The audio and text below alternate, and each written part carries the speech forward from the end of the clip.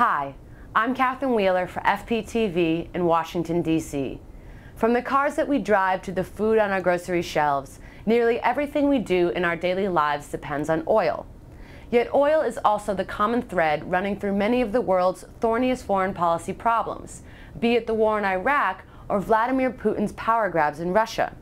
In other words, oil is a blessing just as it is a curse. But what if we were to run out of oil?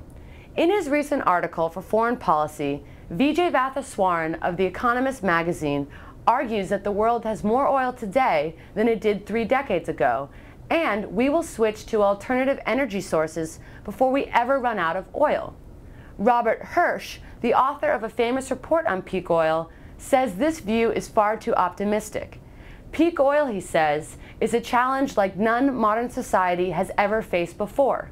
So who's right? Judge for yourself in this episode of FPTV.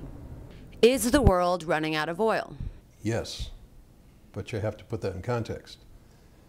The issue is not how much oil there is left, but how much oil production there is now and will be in the near future.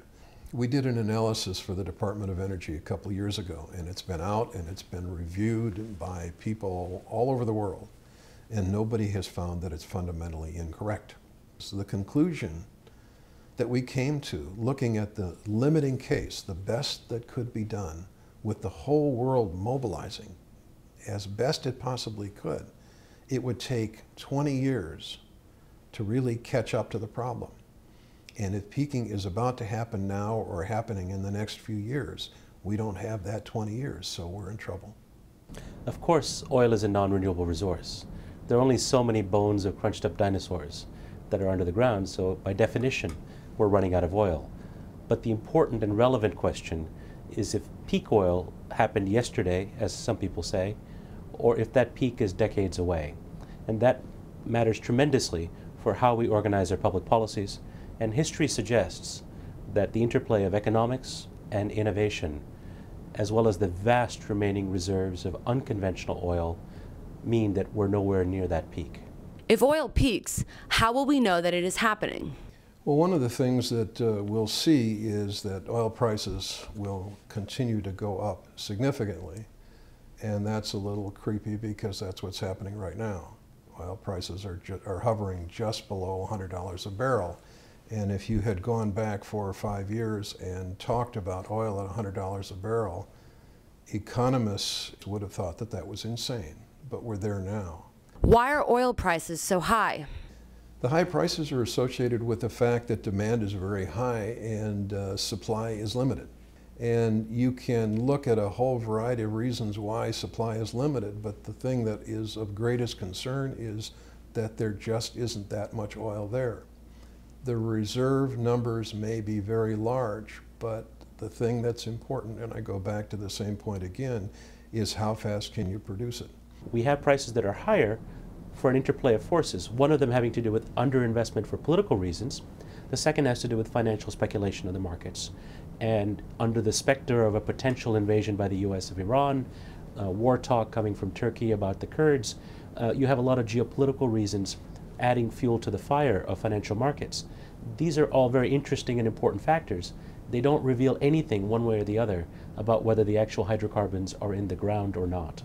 What should we do now? The kind of things that we're doing in this country just don't make energy sense. Ultimately, government's going to have to play a significant role, not by doing things themselves, but by paving the way for the private sector. We need them to be building plants to make liquids out of coal, to make liquids out of shale, to do more enhanced oil recovery in the United States and elsewhere in the world, to be doing more with heavy oil in Canada and Venezuela, if we could conceivably have a way to do it down there. I tend to be relaxed about peak oil, but there are plenty of other reasons we should do what the peak oil thinkers argue anyway. That is to move the world off of oil. The environmental harm to local pollution, global warming, the potential for economic shock, especially given that, in my view, the problem is not scarcity. The problem is concentration. 2/3 of the world's remaining reserves of conventional oil are in the hands of just 5 countries. Saudi Arabia has 1/4, and its 4 immediate neighbors have roughly a 10% share of all the world's remaining conventional oil. That's a very problematic part of the world. I argue for a forceful move away from oil, something that peak oil crowd should be very happy with. In my view, we should be so lucky that the oil is about to run out. It's a wishful thinking, because if that were true, then it would make this move much easier. It's a frightening, frightening thought to think that the oil and the energy simply won't be there. It's terrible, and you're not going to be able to switch to electric power because you cannot run the automobile that you have now on electric power. You need a whole new electric vehicle, and we're not ready to do that kind of thing yet.